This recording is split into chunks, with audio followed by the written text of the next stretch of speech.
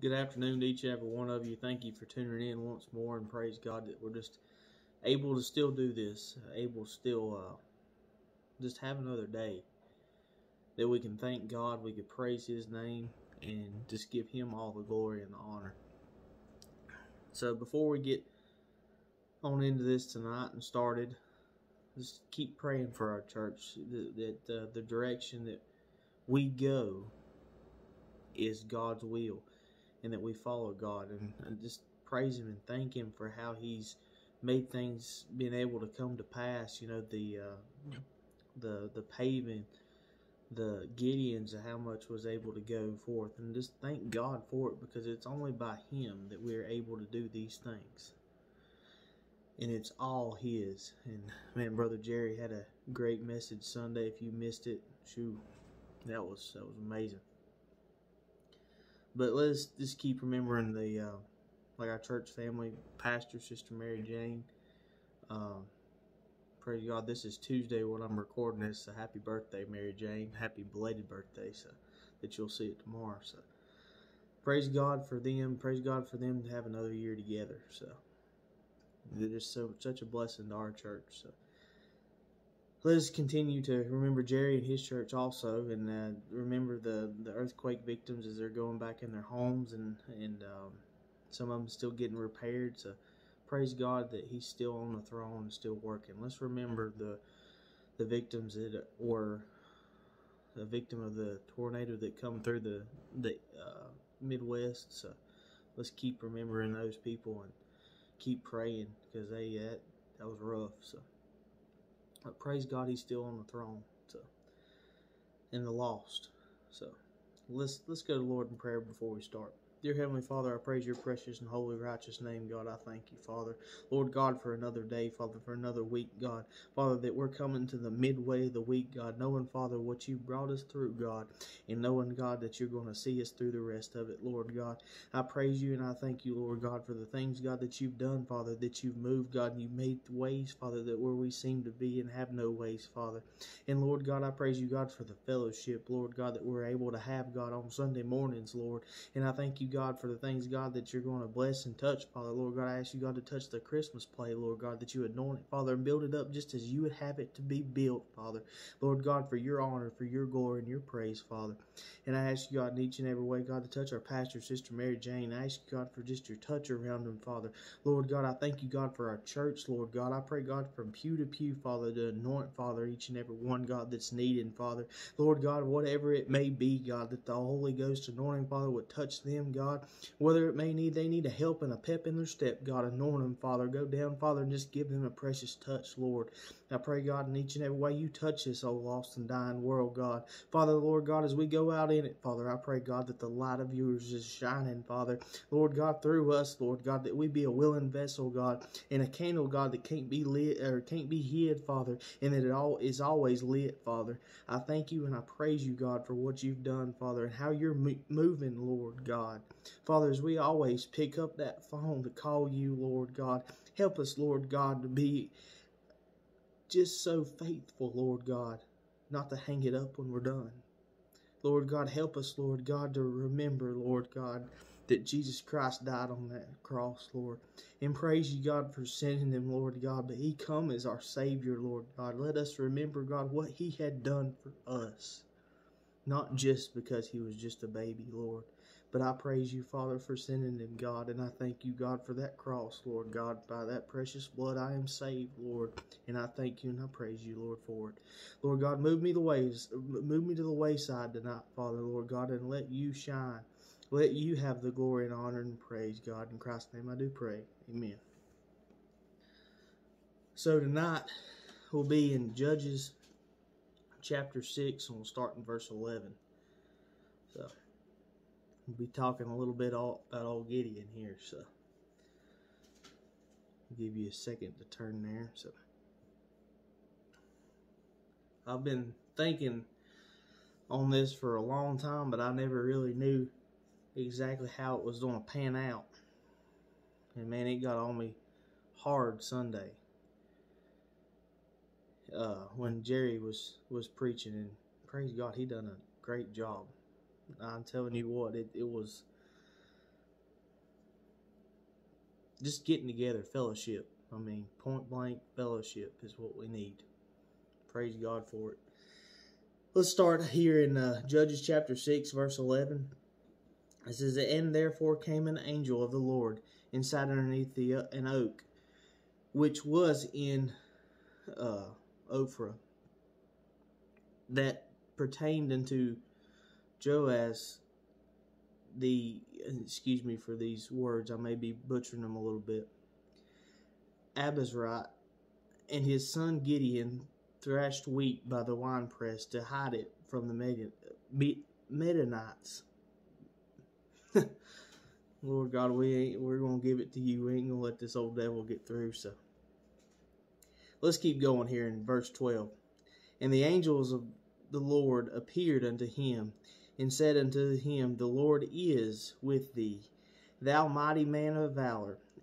And Gideon said unto him, O my Lord, if the Lord be with us, why then is all this befallen us?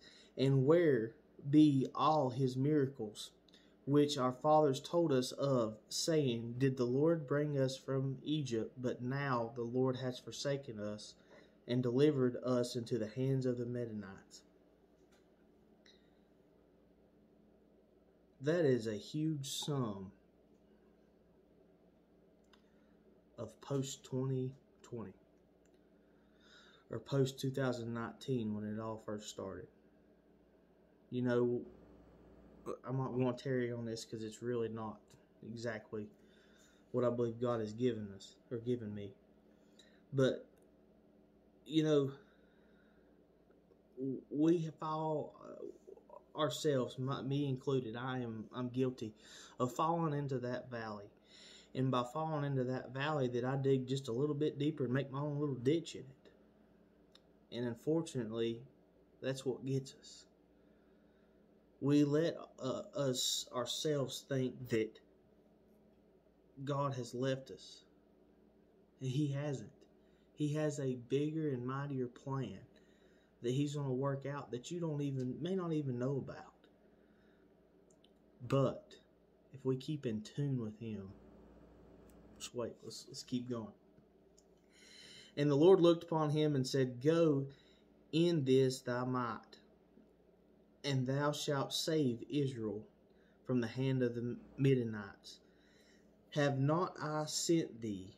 And he said unto him, O my Lord, wherewith shall I save Israel? Behold, my family is poor in Manasseh, and I am the least in my father's house.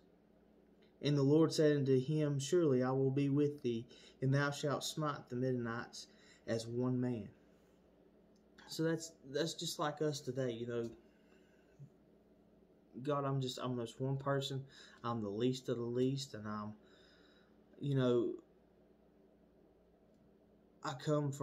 don't have that much money to do this. I don't have that much money to do that, but God desires your fellowship. God desires your faith. It's not that God desires your wallet. He knows we need it. He does. But what He will provide, and what He provides for Gideon, there's not a dollar amount in this world that could buy it.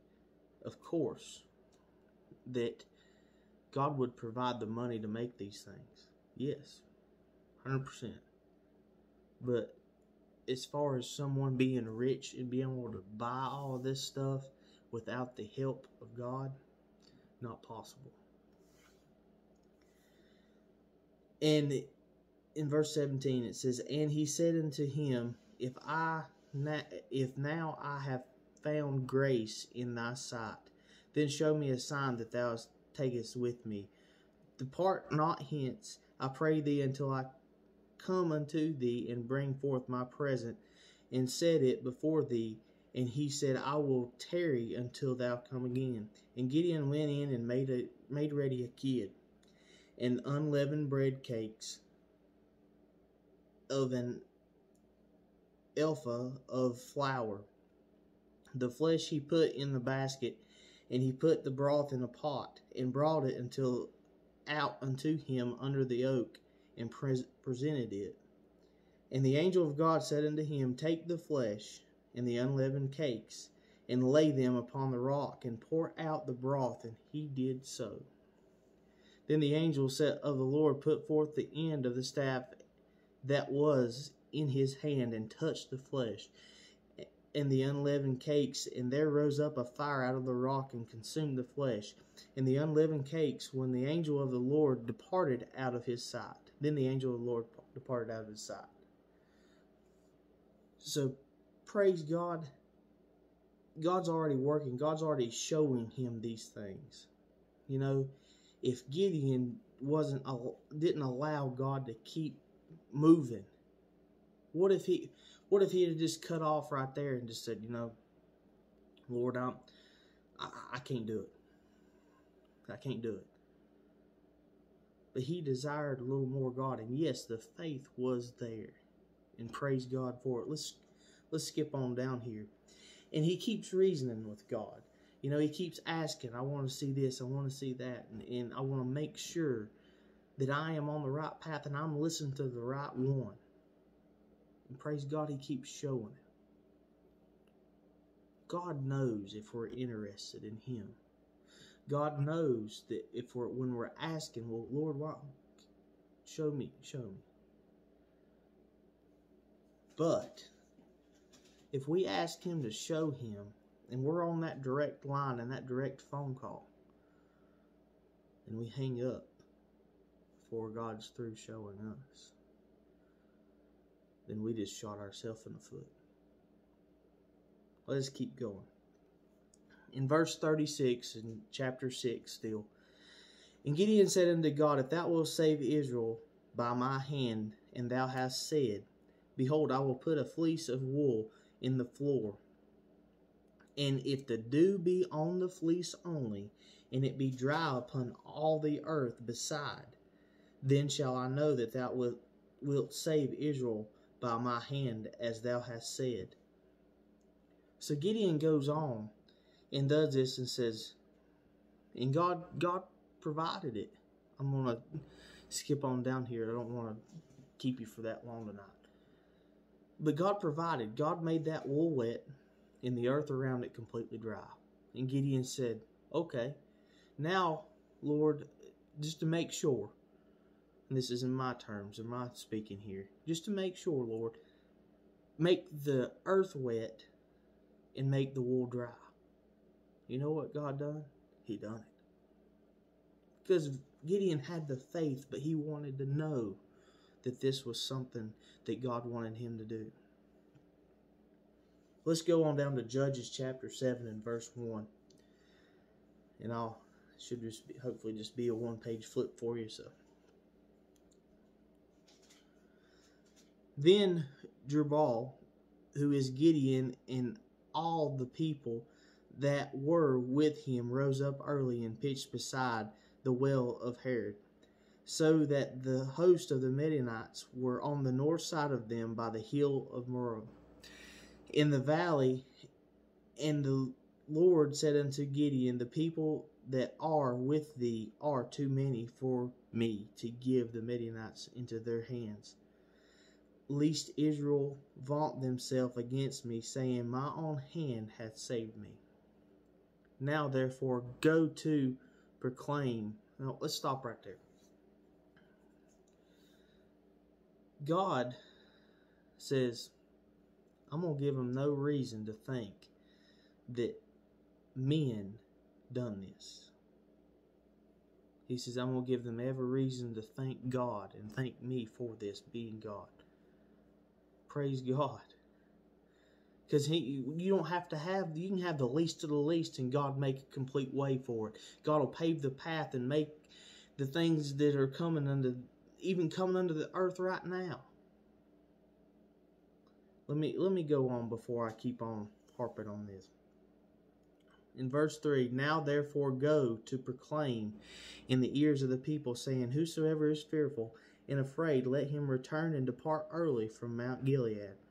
And there returned of the people 20 and 2,000, and there remained 10,000. And the Lord said unto Gideon, The people are yet too many. Bring them down unto the water, and I will try them for thee. And it shall be that of whom I say unto thee, this shall go with thee, the same shall go with thee, and whomsoever, I say unto thee, this shall not go with thee, the same shall not go. So he brought down the people. And at this point in time, Gideon has tried the spirits per se, and God has shown himself faithful to Gideon the whole time. And Gideon is trying to likewise do what God has had for him to do. So, no more questions, and he's taken God and taken the Lord just for his word of what he said to him. So he brought down the people unto the water, and the Lord said unto Gideon, every one that lappeth the water with his tongue, as a dog lappeth him, shalt thou set by himself. Likewise, every one that boweth down upon his knees to drink. And the number of them that lapped, putting their hands to their mouth, there were 300 men, but all the rest of the people bowed down upon their knees to drink water. And the Lord said unto Gideon, by the 300 men that lapped will I save you, and deliver the Midianites into thy hand, and let all the other people go, every man to his place. So the people took victuals in their hand, and their trumpets, and he sent all the rest of Israel, every man unto his tent, and retained those 300 men. And the host of Midian was beneath him in the valley. Now listen for the rest of this. If you do not listen to anything else in this, listen to these last 3 verses. Because everything is showing up to these last 3 verses. We've talked about how Gideon has asked God to do these certain things so he'd know that God was talking to him, that was speaking to him, was doing the right thing, that he was on God's path, that he wasn't following the devil or following his own self. He wasn't following man. He picked up that phone and asked God to do something. And you know what he done? He kept on that line. He kept staying right there and asking God. He says, send something to me. Show me a way and help me to be able to understand what you want me to do for you. Too many of us, being me today, asked God that question and then hung up the phone. I've done it recently, to be very honest and blunt with you. We're calling God and saying, Lord, I need you. I'm on my knees. I need help.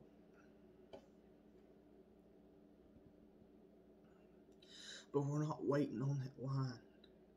We're not asking God faithfully, Lord, I am opening my ears to you, and I am asking you to show me the way. We're not getting there, church. Because if we was, you wouldn't have saw some of these things by surprise. And I'm talking me including.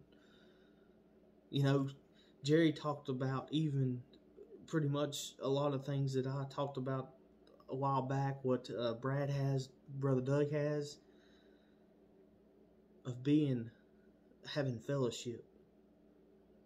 That we don't need to leave that. We don't need to forsake that fellowship because we need it. And we do. But church, when you call on him, don't hang up that phone. Don't cut the phone cord. Don't forget where you left it. Because God will bring you back to it. It won't be as pretty as if you would have just listened, right? If you'd have put your ear to that phone and gave God everything and said, Lord, show me, but let me be faithful to be able to hear you. Don't let me just be faithful to ask you. Let me be faithful and humble enough to listen what you have to say to me. Now, we have a lot of fear going on in this world right now. Fear of things that you can't even see. Listen right here what was told to Gideon. Praise God for it. In verse 9 it says, And it came to pass the same night that the Lord said unto him, Arise, get thee down into the house, for I have delivered it unto thy hand. He's made a way. God has made a way for Gideon to be able to complete this battle. But if thou fear, listen, God knows we're human. God knows we fail. That's why God sent His Son, Jesus Christ, to die for us. That He shed His blood that we would have a way into heaven, that we'd have a way to get to God, that the veil was rent and that pathway to Him was straightforward. This is why God understood that Gideon had a fear. God understood that Gideon didn't exactly fare up to the 100%, didn't fare to that. See, God said, I'll make a way. In verse 10 it says, But if thou fear to go down, go thou with Purah, thy servant, down to the host. Listen to what happens when he gets there with her, or with his servant. And thou shalt hear what they say, and afterward thou shall thine hands be strengthened to go down into the host. He went down. Then went he down with Purah his servant into the outside of the armed men that were in the host. He kept that phone to his ear. He kept his ear to God and listened. And when he listened, he got there. He made it.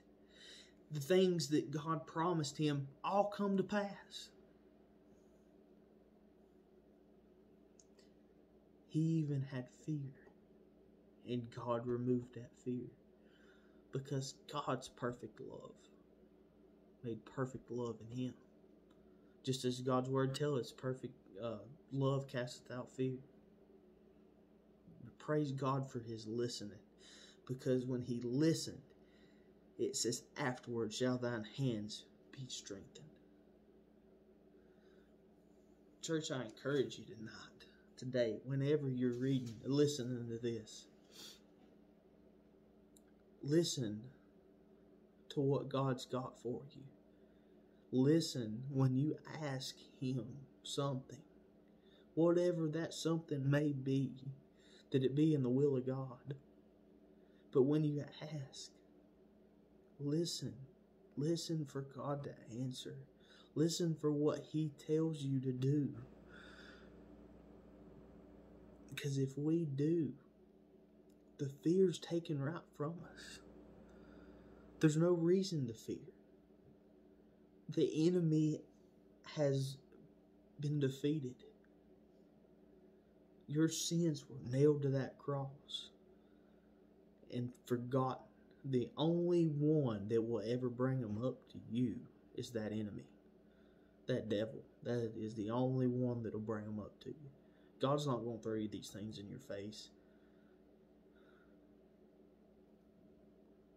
Church, let us listen. Let us keep the phone to our ear, that we don't hang up on God. I love each and every one of you. I pray you have a very blessed week. And I pray we all think about Gideon a little bit. Because praise God, they got delivered. So could we.